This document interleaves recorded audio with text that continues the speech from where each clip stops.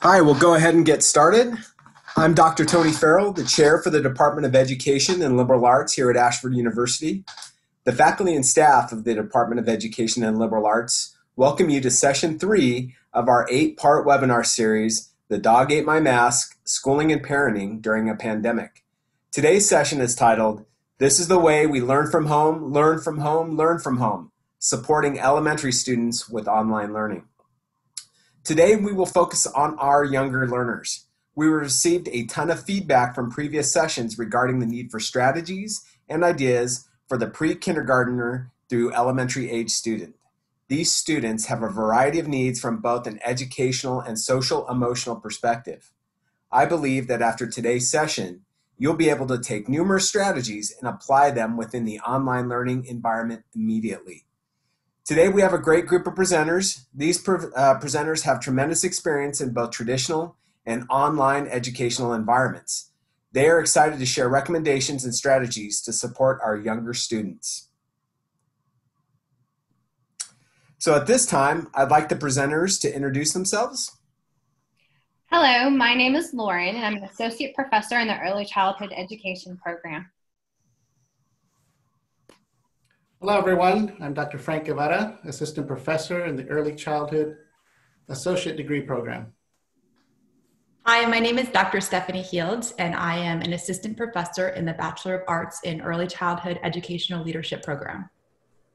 Hi, I'm Amy Johnson. I'm an associate professor in the Early Childhood Education program. Welcome to the session. I'm Denise Maxwell, lead faculty for the Masters of Art in Education. Hi everyone, I'm Dr. Tisha Shipley and a professor in the Early Childhood Education Department. Hi everyone, I'm Dr. Michelle Simasek. I'm an assistant professor in the College of Education, Bachelor of Arts Early Education program. Hi everyone, I'm Jen Zauer and I'm an assistant professor in the Early Childhood Development and Child Development programs. Thanks team.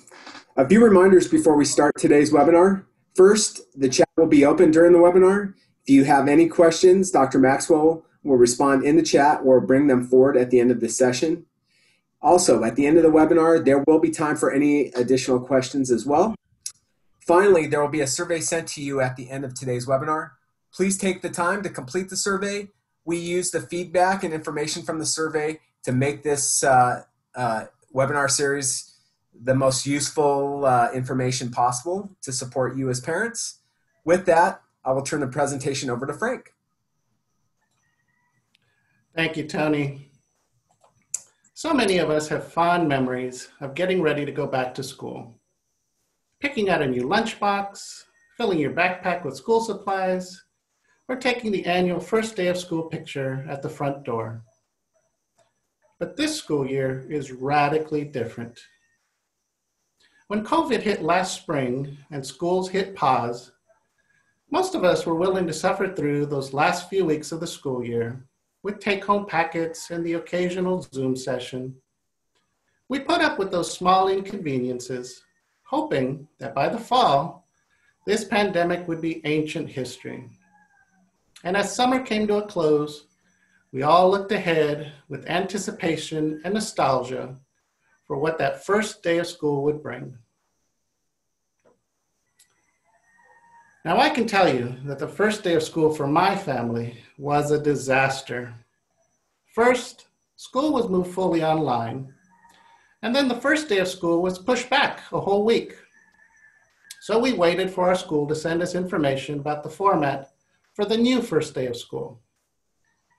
Finally, the night before, we received an email explaining the schedule for tomorrow. So with 7 children in attendance, we hooked up our laptop to the TV in the family room and logged in a few minutes before the meeting, and then waited and waited.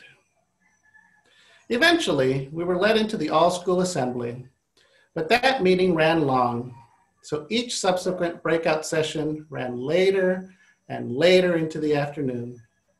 And when the social studies teacher tried to walk us through the learning platform, the chat box blew up with countless technical problems people were having just getting logged in. Needless to say, after over 3 hours of continuous Zoom meetings and lots of frustration, neither my children nor I were looking forward to the school year. But I share my story not to say we should just throw up our hands in defeat. Rather, throughout our webinar, we aim to share the hope found in the words of Mark Twain, who said, "I have never let my schooling interfere with my education." I promise you that technology will get in the way. I'm confident the schedule may interfere with your daily life. And it's likely there will be days where you or your child will just want to quit. But a key message for you today is that so much of your children's learning will happen when they're unplugged, rather than sitting in front of a screen. Thinking about our youngest learners, pre-K and kinder, it's also important to reflect on the uniqueness of this stage of development. There's a reason that children of this age are often referred to as little scientists, because they're naturally curious about the world and want to learn about it. It's that sense of wonder which makes this age magical. And we know that children learn by actively doing. As Bev Boss said, if it hasn't been in the hand and body, it can't be in the brain.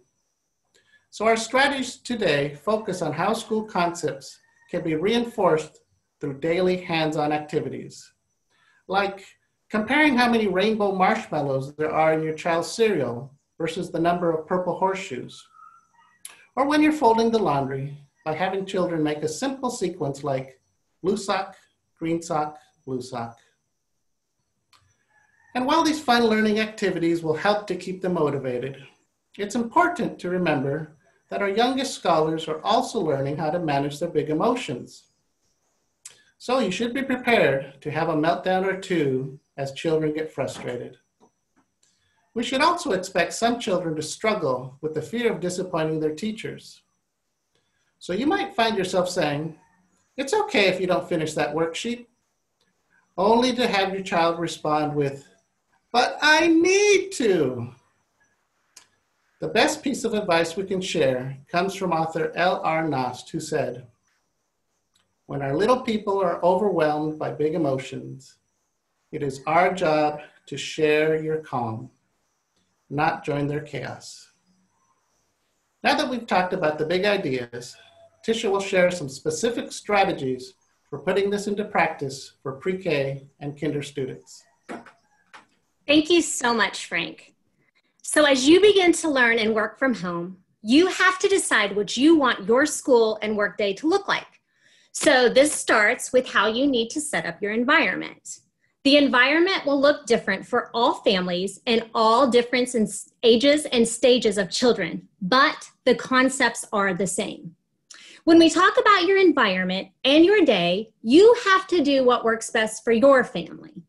Is this going to take place in the living room, in the office, or in the kitchen? What type of space will you be in? The child will need a space that they know is theirs, that they will be working at each day. That doesn't mean that they can't sit on the floor or sit at the kitchen table, but a space that they can retreat to do their learning. This is a space that needs to be free of clutter, but include all the supplies they will need to be successful. And this will look different for each child. Children thrive on routine and knowing what they will be doing and when.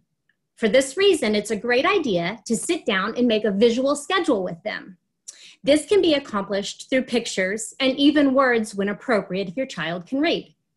You can also make a visual schedule for yourself so that your child knows exactly what you will be doing during a certain time of the day. Also, make sure that you set time aside for play and to practice new skills together each day. It's backed in research that children learn best through hands-on and learning, and that means play. An easy way to remember how long a child should be expected to have attention is often their age and sometimes double their age. So if a child is 4 years old, they have the attention span of about 4 minutes. But as we know, it's often longer depending on what they're engaged in, their maturity level, and many other possibilities. So if at all possible, the child should be learning through exploration. This doesn't mean that there won't be computer work from their teacher, but we should have children as engaged in their learning as possible. And this is often accomplished with the young child through just allowing them to play when time permits. Make time for the child to alternate what they're doing. So standing, sitting, moving, being on the computer, taking a dance break, singing their favorite song, free play, going outside, riding their bike, taking a walk, even giving them some sidewalk chalk to write with. We have to remember that play is how children learn. And by building in that natural playtime, we are allowing them to discover and connect information that they're learning. Just some other things that are important are telling stories, saying nursery rhymes, talking when you're riding in the car or at the grocery store, because this allows children to practice skills, learn new vocabulary, and use their imagination. As you begin working from home, set your goals with your child. Write the goals out on a huge piece of paper. What are the expectations that both of you have? For example, one expectation could be to start each day at 9 a.m. Another could be, if you're in a meeting, that your child grabs an activity off the table that you have laid out for them. These can be things such as Play-Doh, whiteboards, crayons, markers, a puzzle, a book, or even a toy from their bedroom. You can also do a first and then, and you see this on the slide. First, you need to work on this, and then you can do this activity. As you can see, there are pictures drawn on this so that if your child can't read, they still know what they need to do. And as we know, it's a lot easier to follow expectation and goals that are set by yourself than by someone else. So for this reason, write those goals and expectations together and hang those goals up on the wall where you will be working. We need to talk about rewards next because they are important. They can be simple things such as stickers, notes of words, words of praise, roll-on glitter, spray-on glitter for their hand, and a jar with pennies. And after you collect so many pennies, you get to have an ice cream party or a pizza party. The reward can be something that your child and you agree on and that are set in your goals and expectations. There are going to be times that you as the parent need to be working, or you might be doing something else, such as being in a meeting or cooking dinner, and the child needs to be busy. Simple things that you can have your child do are play with Play-Doh, markers, crayons, coloring books, whiteboards, scissors, paper to cut with. You can also get really creative and give them a bowl with water and a sponge or a paintbrush and have them go out on the back porch where you have cement and draw with the water. Or practice writing numbers, letters, shapes, whatever you're working on, and it will dry very quickly in this heat. Another activity is to spray shaving cream on a table or a cookie sheet, or again, even on the back porch, and let them practice their sight words, their letters, their numbers, or just draw. Also, if you didn't know yet, there are many websites out there that have authors reading the books that they've written, and your child can find their favorite book and listen to the author read that to them. Also, think about getting together a letter, color, number, shape scavenger hunt within your house or your neighborhood. Honestly, I want you to remember that the most important thing is today, and you are never going to get that day back. So just play with them, practice folding laundry, cook with your child, teach them to make themselves a sandwich, write a letter to their grandparent, let them dry dishes, help them make their bed and organize their toys. Sit down and watch a movie if you need some downtime. Spending time with your child is the most important thing you will do, and you are teaching and modeling for them every single day. So continue to be their parent, have fun, and know that you are doing great. Now we are going to move on to Jen, and she is going to share ideas for 1st through 3rd grade. Thanks so much, Tisha. So remember back when we used to be able to have play dates with our kids? And during those play dates, did you ever wonder, gosh, why can that child sit and play for a long period of time, but others would lose interest in just a few minutes? Well, this all has to do with attention spans. A 6-year-old can keep attention for about 20 minutes, a 7-year-old 25 minutes, and an 8-year-old about 30 minutes. So it's really important that you can identify how long your child can focus so that you can structure your day with chunks of time that align with their needs.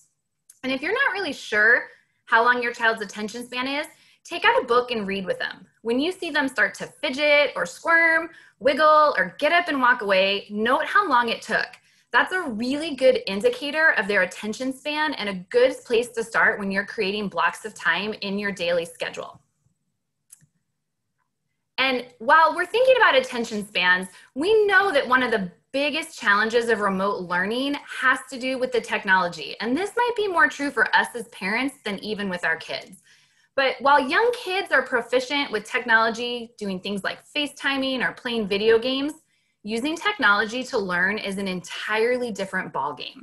So my youngest is 6 and she's in 1st grade. And we've really had to learn some tricks to help make navigating and using technology manageable so that she can be independent while she's trying to work. And one thing that we found that was really helpful is using highlighter tape to mark keys on the keyboard. And don't worry, I'll share a link on our resource page on how you can find that. But I used one color to mark the letter in my daughter's name and a different color that marked important keys like the enter key, the shift key, or the period key. And this helped my daughter to be able to learn how to log in and not hunt for where all those letters were. And even a bigger benefit than that was that it boosted her confidence and really let her be in charge of her learning. Another huge help was making shortcuts on the desktop of frequently used sites. And this way, once my daughter was able to log in, then she just had to find the picture on the desktop to click on it. Another thing that you might be thinking if you have young children from 1st to 3rd grade or maybe even a kinder or older is that typing is hard for kids this age. And not to mention that when you have young children, a lot of them are still learning how to spell. And they can't think about what's the next sound I hear in this word when they're trying to search for the letters on the keyboard. So what I've found to be really helpful is to give them a piece of paper or a whiteboard and let them write down their ideas and then transfer them to the computer. And depending on your child or maybe how their day's going, they might be able to type it or maybe you type it in. Or you can always check with your child's teacher as well to see if you can just send a picture of their work. And another thing that has been a game changer at my house for remote learning has been teaching my children how to contact their teachers using the systems the school has in place. So you can teach them to use email or messaging, however the school has it set up. But before you use it for getting help, have your kids send a fun message such as, what's your favorite color? Or do you have any pets? Because many kids get anxious when they think about asking for help. So if they've used the system in a less stressful way, they'll be more confident. And finally, it's natural for our kids to ask us for help when they get stuck. But in the classroom, a lot of teachers use a strategy called ask 3 before me to try to encourage kids to ask for, figure something out before they're asking for help. And you can do this at home too. Come up with a list of ways they can ask for help. And then this way, if you're at work or you're in a work meeting or maybe you're helping younger siblings, they have some things to try until you're able to provide help to them. Sometimes we have to step away from the technology to learn, and Michelle is going to share some ideas about that. Thanks, Jen. Throughout my years working as a reading specialist in schools, the #1 question I always got was, what can I do to help my child become a better reader? My answer was simple and never wavered. Read with your child. So our goal for children at this age is that they find the joy in reading. But how do we make that happen? Well, 2 words, interest and choice. Just remember that your child has to have a say in his or her book. Reluctant readers will be even less likely to read about something that they're not interested in. Keep a handful of books that your child can easily read on their own in a bin, a bag, or a basket near their learning station. And when they need to take a break from the online work and unplug, you can set a timer for 5 or 10 minutes and have your child sit quietly reading those books on their own. As days pass, you can make that timer go longer as that attention span increases. I also suggest having a couple books set aside that might be a little more difficult for your child. These are ones they can't quite read on their own. Now, when you have 5 or 10 minutes in your schedule, you can read these books with them. One way to do this is simply read the book out loud so your child can enjoy the story without having to worry about sounding out words or losing meaning. Or you could try what we call paired reading. In paired reading, you read together, in unison. Your child signals to you when they might like to read alone, and when they read, if they struggle with the word or they pause for an extra beat, you simply jump in and continue reading with them. You don't take time to break down the word or help them sound it out. You just jump in and save them in their struggle and keep reading together until your child signals they are ready again to read on their own. This strategy is a great one to take that frustration out of reading a harder text for your child. Another great way to get your child reading without the need for your attention is to set them up with some of those recorded books that Tisha talked about earlier. On our resource page, I added a Google Doc which houses hundreds of live links to stories read aloud for children. And finally, think about setting your child up on FaceTime or Zoom with grandma, grandpa, aunts, or uncles, or cousins, and have them read a story there. You'll be surprised how much your child will practice reading if they think they might have an opportunity to show off those skills to someone they care about. We also want to remember children at this age are still developing their lifetime handwriting skills. So we do want them holding a pencil and writing as much as possible when they're not logged into that computer. And they love authentic reasons to write. So if your child is home, likely they're not seeing their friends and family members very often. So this is a great time to bring back pen pals or good old-fashioned snail mail. I mean, who doesn't love to get a letter in the mail? The kids love it. And they'll be eager to help you bring the mail in, which you can use as a movement break, and it gives them a fun reason to write. Writing thank you cards is another great way to get them writing. Anytime they receive a gift, have them write a thank you card before they can play or use the gift. It's excellent motivation. And when they're very young, they might just start out by drawing a picture and writing their name. As they get older, they begin adding words, and eventually they'll be able to write their own cards and letters. It doesn't need to look perfect. Remember, these are just opportunities to practice. And finally, what about having your child help you with your grocery list? Have your child keep a running grocery list somewhere in sight. And when you need to add to it, just say, hey, we ran out of apples. Could you go add apples to the shopping list? Finding fun ways to get our kids writing gives them practice with a purpose. When we consider math and numeracy, we also want to think of fun ways to get them offline and unplugged. Telling time is something so many of our elementary students struggle with in school, but think about it. Think about those clocks you have in your home. I would imagine most, if not all, are digital, and children need to learn how to tell time on a traditional face clock. If you do not have one at home, try to find an old watch with a clock face and keep it out and handy for your child to practice with. Counting money is another important skill at this age, so it's great to keep a bag of coins handy for them to practice counting with. Once they become comfortable counting money quickly, they can practice making change for pretend purchases, or you could go a step further and allow them to pick out something small like gum or a drink at the store. Ask them to think about what coins they need to pay for it, and then have them practice checking out. Think about also having resources for math on hand ahead of time. If the teacher did not provide this for you, you can create a small kit at home.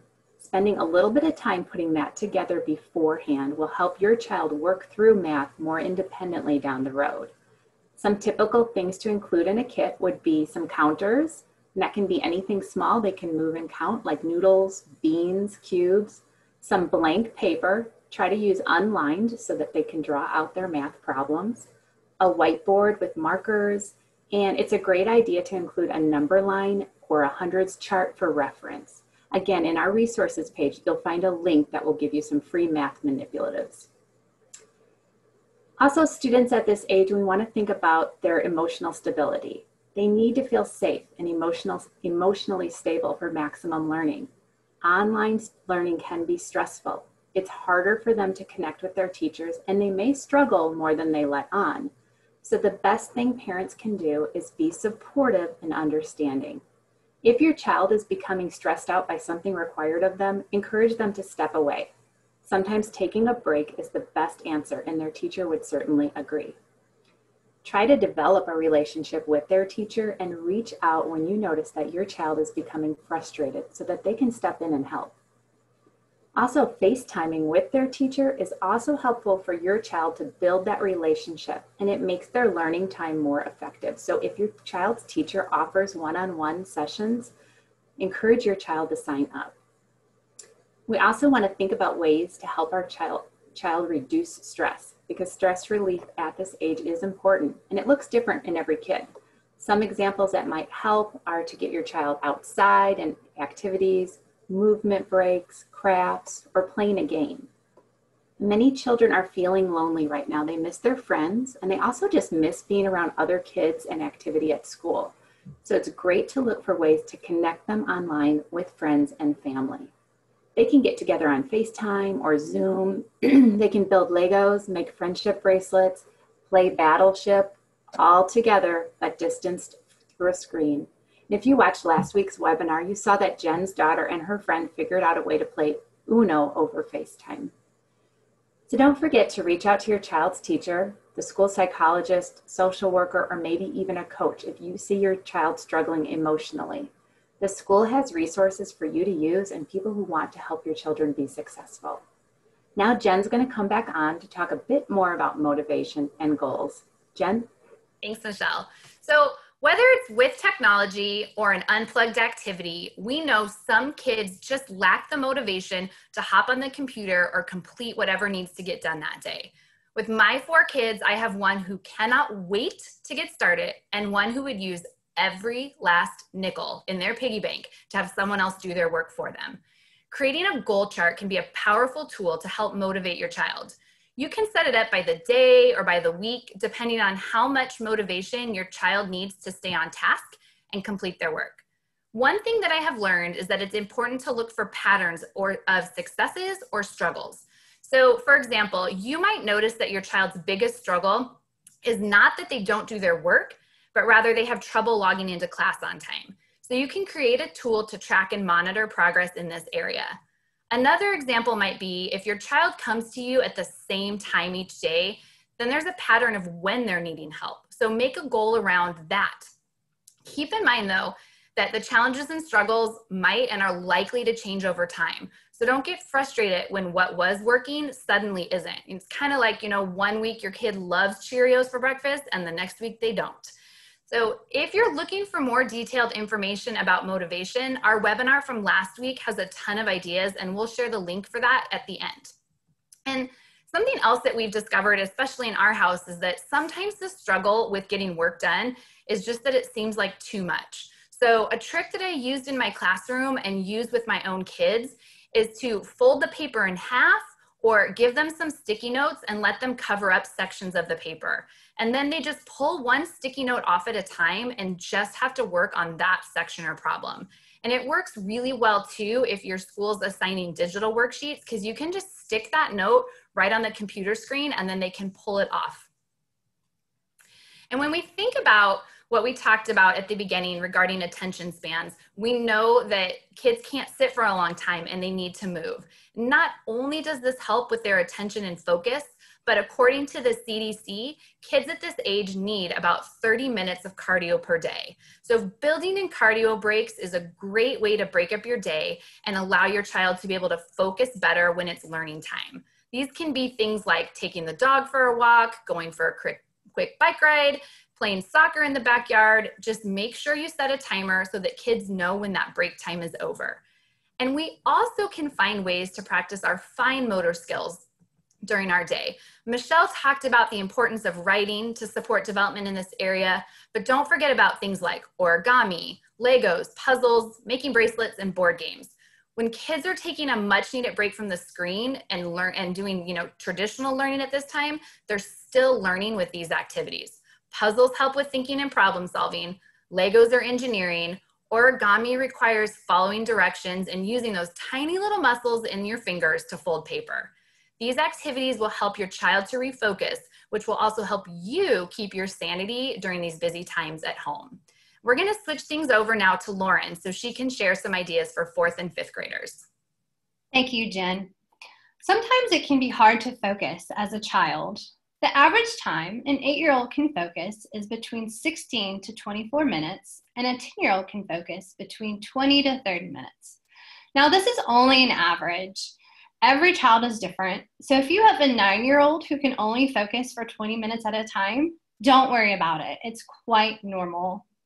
In thinking about a child's attention span, we must consider the amount of time he or she is spending completing a learning task. Learning segments or tasks should be around 15 to 30 minutes, depending on the child's age. Once your child has completed a learning task, he or she might need a few minutes to step away from the schoolwork to take a break, or what teachers might call a brain break. Some ideas for brain breaks might include having your child sit on a yoga ball for 5 minutes and just move and bounce around. Dancing. There are tons of dance videos that children can access on YouTube. My children just love to dance to the freeze dance song whenever they need a break. Shoot baskets using an indoor basketball hoop that you can hang on the back of a door. Or have them walk around the block, play fetch with a dog, or play ball with a parent or sibling. You might even think about creating a brain break jar with ideas for different types of breaks for your child. All you need is a jar or some type of container, popsicle sticks, paper, sticky notes, something to write break ideas on. Sit down with your child and talk about different ideas he or she might have about the types of breaks they want to take. Then all your child has to do is pull one of those break ideas out of the brain break jar, and then they have an idea for a break. Now let's learn about navigating technology needs with Amy. I fully understand the need for children to be able to navigate technology on their own as much as possible. And by this age, that's much more realistic. 4th and 5th graders have turned into more independent workers, and you can assist them without micromanaging. To help without hovering, build a cheat sheet like you see on the slide. First, write down key pieces of information like the passwords they use to get into their learning platforms, and provide troubleshooting ideas if a password isn't working. Show them how the caps lock works on the keyboard, because if that's on, it will alter the lowercase letters in their password. Remind them to type slowly and try again if the password doesn't work the first time. Then show them important items on Zoom or other video devices. For instance, show them how to pin a video so they can have the teacher's face large on the screen.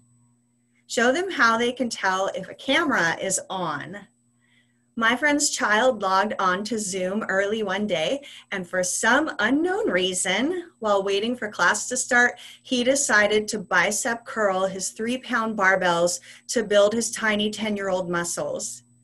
Unbeknownst to him, the camera was on and his classmates caught the entire performance. He now checks that the camera is off before beginning each workout regime. They're now old enough to ask the teacher for help if they don't understand an assignment or learning concept, so show them where they can access assignment feedback and ways in which they can contact the teacher. On that cheat sheet, provide a schedule for additional help throughout the day.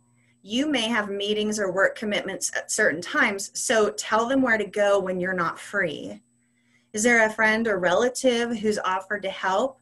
Well, take them up on that offer.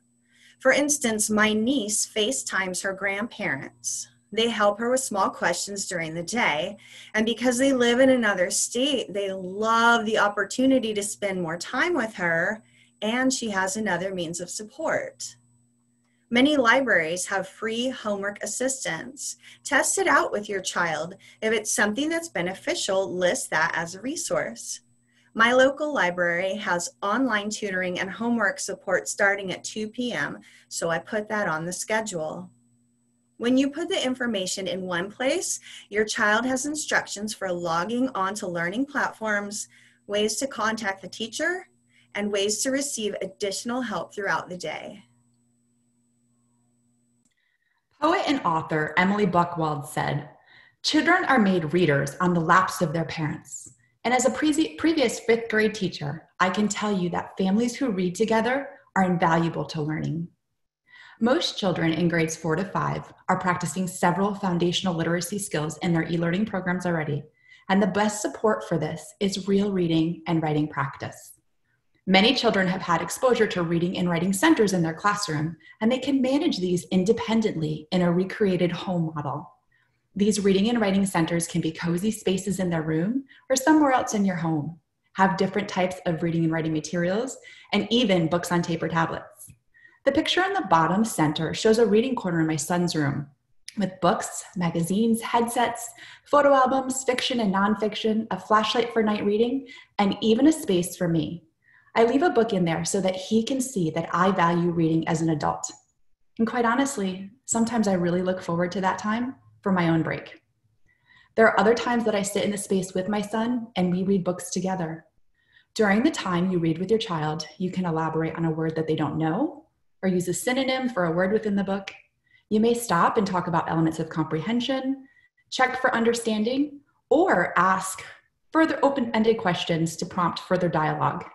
You can help your child to decode new words, sequence story elements, expand vocabulary, and cover story elements. You can model fluency and help them gain the notion of reading to learn. All of these are important developmental elements in making children better readers. There's really no right or wrong plan for this space. There's really no scaffolded plan. But do remember the most important lesson is to be a role model and support their learning and their love of reading. A final idea for this literacy corner is to add a small piece of curved PVC pipe to it. You can often get these for a few dollars at your local hardware store. And children can practice reading into this piece of pipe, and it echoes in their ear and gives them a model of automaticity and accuracy to use independently. You can also put a timer in there for them to time their reading, which promotes fluency. And then there's writing. Remember, this age includes an increase in the need for independence and ownership. So allow your child to create this space. My son chose to put several instruments in there to write with, such as markers. He put chalk in there and colored pens, pencils, and different writing materials and mediums for different purposes. He chose a whiteboard to write his daily workout, fancy paper index cards and memos to write notes with family members out of state. He put Post-its in there to leave around the house with reminders, and a composition book that him and I used to journal back and forth to each other about this unique year. I also added a prop box. He places items in the prop box to write about. And it's an area that he's motivated to use because it's interest-based and he had the major part in creating it. Literacy is lifelong, and helping to develop a love of literacy through supportive real reading and writing is the best kind of support you can give your child in grades 4 to 5. Numeracy is another area in your child's curriculum where the best support is just those real and relevant experiences. I have to start by telling you that deep down, I hate math. From my early memories of math worksheets to workbooks to timed worksheets to hearing today from my very confident 9-year-old how to properly add 2 + 2 the new way. As a mom, I really needed to figure out a way that I could be a positive role model for my child who actually loves math. I can remember cooking with my grandmother in the kitchen, using detailed recipes to make the most fantastic Christmas cookies. I can remember shopping with my mom and trying to figure out 30% off sales. And I can remember my dad asking me to go get a hexagon head tool, which I now know is the Allen wrench. Believe it or not, these are all connected to elements of numeracy at this developmental level. You can include experiences deliberately designed to extend a concept, such as fractions in cooking, watching for geometric figures and patterns on bike rides, estimating travel times, charting allowance, budgeting birthday money, and measuring things around the house. When you're at the grocery store with your child, ask if 1 banana for 19 cents is a better deal than a bunch of 4 for $1. I actually had the opportunity last year to supplement my youngest son's learning while he was completing an at-home learning curriculum. And in his end of the year reflection, he didn't mention anything about the skills, the content, or the concepts. He mentioned the moments of learning that will always be memorable. Squeezing an egg as hard as he could to see how a spherical object won't break with equal pressure. Making ice cream in a baggie successfully, but the epic fail of making homemade bread horribly because we used tablespoons instead of teaspoons of salt. He remembers basic addition and subtraction with chalk on the pavers, Legos as base 10 blocks. He remembers Yahtzee Fridays for addition practice. He remembers tracking the puppy's height and weight throughout the year, sorting change in my car, finding the best deal on a bike, skip counting the school days left, timing his sprints around the block and counting his heart rate after, then making it into an entire graph throughout the year so that he could see its progress. He remembers making a TikTok rap on geometric shape names. And one more you might relate to. He remembers and reminds me about a time that I was 17 miles over in a speed zone. Numeracy and literacy in grades 4 to 5 are times when children are beginning to understand that these concepts are going to be part of their daily lives going forward. One of the most important things you can do to support their learning is just use these real life experiences and realize no matter how you add 2 plus 2, you're gonna get 4 in the end. Lauren is now gonna share some ideas on how to support your child with social emotional strategies. Thank you, Stephanie. Just like you and I, children experience stress and frustration, yet they do not necessarily know how to appropriately handle these emotions. So for example, the other day, my 9-year-old son was trying to log into his spelling course and he could not remember his password. I could see after several attempts that he was getting frustrated. Next would be a possible meltdown and most likely a delay in getting his spelling assignment completed. At that point, my son needed a way to calm himself down so he could be more successful during that learning time. Some strategies to help children calm down during a stressful situation might include engaging your child in positive self-talk. Have him or her practice saying, I can be successful in logging into my spelling course, or I can read this chapter in one day. Have them paint, color, or draw. There are many free coloring pages available online that you can print off and have in a folder for your child if he or she needs a coloring cool-down break. Your child can imagine her favorite place to sit or visit, such as the beach, favorite reading spot, a place with his family on vacation. Kid yoga is a good way to get children up and moving when they need that break. There are many yoga videos on YouTube that children can watch, and my 3 boys absolutely love taking a calm down break to do yoga with Sonic the Hedgehog, as you can see on the far right picture. There are also breathing exercises that children can learn, and this is called shape breathing. These can be accessed through online if you just Google shape breathing, and it helps them learn different types of patterns. So let's talk about motivation now.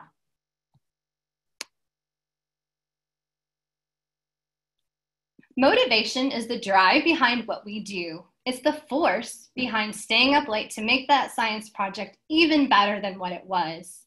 It can also lead kids to continue to try after failure. Some ideas you might try to motivate your child might include praising your child's successes, but you want to make sure and be specific with your child so they are aware of the positive behavior. So instead of saying, good job, you might say, thank you for cleaning up your desk. Instead of saying, way to go, buddy, you might say, you really put some effort into that spelling assignment. I'm proud of you. You might find a special place to display their schoolwork. This might be near their work area, the refrigerator, the wall, a window, anywhere that the child can see it. Find special activities that motivate your children to learn. My children love playing Fortnite. So every school day, they have the opportunity to earn 5 minutes of Fortnite playtime per assignment completed with quality per day. You might implement a reward system based on your child's interests. So Fortnite time, reading time, FaceTiming a friend. I previously worked with a child who absolutely loved to watch fireworks shows. He had a reward system in which he earned 2 minutes to watch fireworks videos on YouTube each time he completed an assignment. Some goals you might set to motivate your child might include completing a certain assignment or completing a certain amount of assignments by the end of the school day, accessing all posted content from their class, or keeping their workspace organized and ready for the next day. Incorporating movement into incentives for children can also be very beneficial. Let's move on to Amy, who's going to speak on motor skills. Like with the other ages, both fine and gross motor movement is important for 4th and 5th graders. Movement can be incorporated into the learning, especially for kinesthetic learners. It's easier to retain information when the body is involved in the learning. So have your child jump on a trampoline while practicing math facts. During spelling, call out a word and have your child spell it while bouncing a ball, 1 letter per bounce. Let them draw their letters or numbers with sidewalk chalk. Movement should also be incorporated as learning breaks. On this slide, you see fine motor skills through rainbow loom and sisters tracing each other with sidewalk chalk, and gross motor skills in an old-fashioned game of Twister. Use items around the house and improvise activities that your child wouldn't normally do. For instance, have your child take your junk mail, open the envelopes, and crumple up the paper inside. He can then throw the wadded sheets across the room, where a sibling opens the sheets and puts them into the shredder or tears them up over the trash can. Ask your child to come up with ideas for incorporating learning and movement. They likely have some clever suggestions. Swap those ideas with your friends to increase the number of tools in your toolkit. So we know that remote learning is probably one of the biggest balancing acts that we are ever going to face as parents. Every day we are constantly questioning whether we're doing the right thing, how long is this going to last, and whether or not we can handle it. Rest assured you can. As I've been navigating this for the last 5 weeks with my 4 kids while my husband teaches elementary band in the background, we've learned a few things that have helped us to balance all that's happening. First, make a plan for your day. Write down the things that absolutely need to happen and the things that would be nice to get done. Only worry about getting through the have-tos for that day. Create family expectations. When everyone is on the same page, it helps. It can be simple, like, when my door is open, you can come in, and when the door is shut, you need to try to solve your own problem.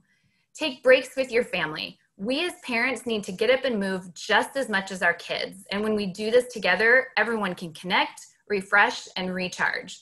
And don't forget to look for the learning that is happening all around you.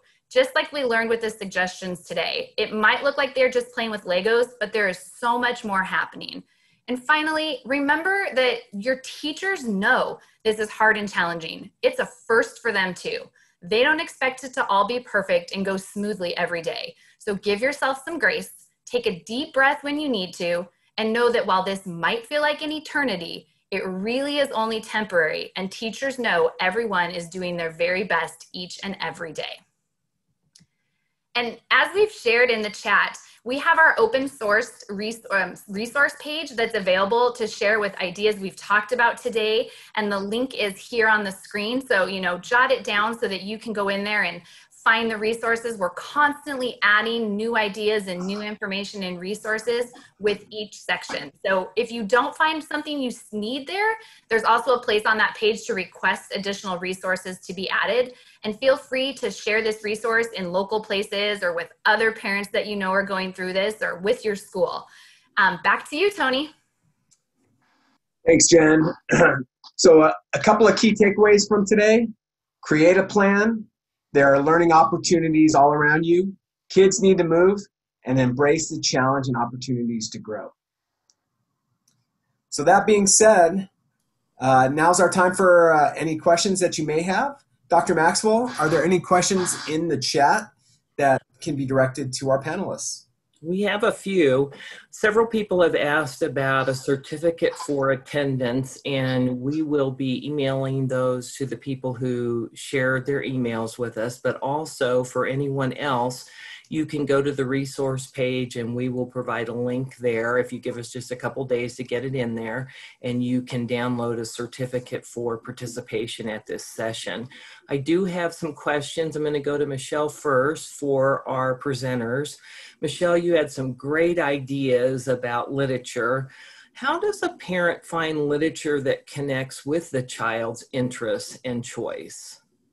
Well, I think that just comes from knowing your kid. If your kid is passionate about soccer, try to find something related to soccer or sports. If you've got a child that's passionate about dinosaurs, don't give them a book about ballet. Sometimes parents are trying to reach for whatever they've got on hand. I shared a Google Doc. If you go to the open resources that we're going to share with the link, and go to the elementary and ECE resources, there is a link there for a live library, and there are literally hundreds of books there for children that are all ready to go for you, and you can go by subject and interest level there. So that would be a great place for parents. That is a great resource that you posted there. Thanks for doing that, Michelle. Jen, you shared a great suggestion for getting help, the concept of Ask 3 Before Me. How do children do this in a home environment? Definitely. So I think there's a lot of things you can do. If you have, so my house, we have 4 kids, right? I have an 8th grader, 5th, 3rd, and 1st grader. So it could be something such as, ask an older sibling if there's something that you need. If you happen to have more than one parent working at home, it could be, ask a parent who's not in the meeting. It could be something like send a message to your teacher through the system. And, most of the different learning management systems that schools are using for remote learning have a way for students to message their teachers. So it could be something like send a message. Something that I know my 5th and 8th grader are doing a lot as far as asking someone is they have friends that are in their classes. And so it might be, ask a friend, call up a friend and say, I'm having trouble on this math page, could you help me? And it gives them some of that social interaction too. Something else that we do is I have a place, if you came to the session last week about motivation, we talked about a Kanban board and where my kids move, their work from a to do, to doing, to done. And then we have you can put an extra column on the end of that, kind of like a parking lot where they can stick questions. So even if they can't, it's still a 3rd place they can go, right? Even if they're not getting it answered immediately, they can write it down and stick it on there. And then when you have time, you can help them with it. So those are some ideas that I have when you're at home. Or even grandparents too, right? Call up grandma, grandpa. Hey, they might say, I've never seen this math before, but call them up and they're a great resource too. All excellent ideas. I do think that capturing their question in the moment on a sticky note and setting it off to the side can help them remember, because lots of times they have a tendency to forget what the question was by the time you're available to help them. So love the helpline idea. Frank, you talked about share your calm with your child through breathing, and it's such a great strategy. Do you have other recommendations for how to demonstrate your calm with your child even when you're not feeling calm? Thanks, Denise. Yes, there's a wonderful strategy called the 3-3 rule. First, look around, name 3 things that you see, then name 3 sounds you hear, and finally move 3 parts of your body, maybe your ankle, your fingers, or your arm. It's a structured way to center your mind and kind of unstick yourself from the stress that's going on. For children of all ages, but I think especially for our youngest ones, finding something that will make them laugh. For me and my children, it's America's Funniest Home Videos when people are having mishaps, like slipping on the ice. Just anything that will turn that frown upside down, I think, is a good way to share that calm in the moment. Cat videos can be really good for humor also. Thanks, Frank. Great idea. Lauren, you provided some great examples of how to take brain breaks for the learner. And I think this might be something that parents sometimes struggle with. What ideas do you have on how to re-engage the child or the learner back into the task from the brain break? Great question, Denise. So this is what teachers call transitions.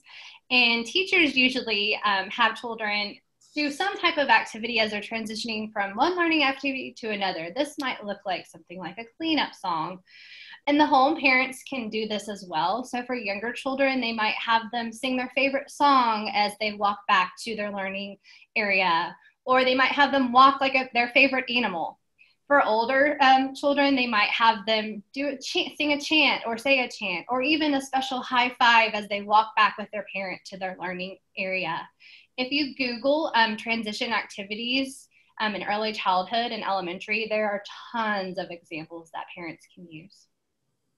Thanks. That is a great suggestion. Transitions can be challenging. Amy, I really like the way that you included how to use grandparents or extended family members in the learning process. What additional suggestions do you have for developing more independence in the learner so they can be successful without your direct guidance or support? Okay, if you give them a language to use when asking for help, so for instance, if they're stuck on a math problem and they message their teacher, I don't understand the assignment. And the teacher messages back, which assignment? My math. What problem? Problem 4. And it can go back and forth forever and ever until the child just shuts the computer off and gives up. So if you even have it written out, dear teacher, I don't understand problem number blank on my blank worksheet. I have tried this. Can you please help? And so that would speed up infinitely the help process. Another way is to kind of promote independence in the home. For instance, my girls need to empty the dishwasher each night, but I ask them to when I'm ready to load it. So it's always on my timetable. Girls, come empty the dishwasher, and it interrupts their schedule, which I didn't care about at first because I need it emptied. But then I decided, you know what? Let them do it on their timetable as long as it's done before 7 p.m. So they know every morning the dishes are clean. I need them done by 7 p.m. So it kind of gives them an independence to do the chore on their time, and it still meets my expectation. Great ideas, Amy, especially the part of having them indicate what they've already tried. So it indicates that they're part of the solution also. Stephanie, you provided some great examples for developing a literacy corner in each person's home.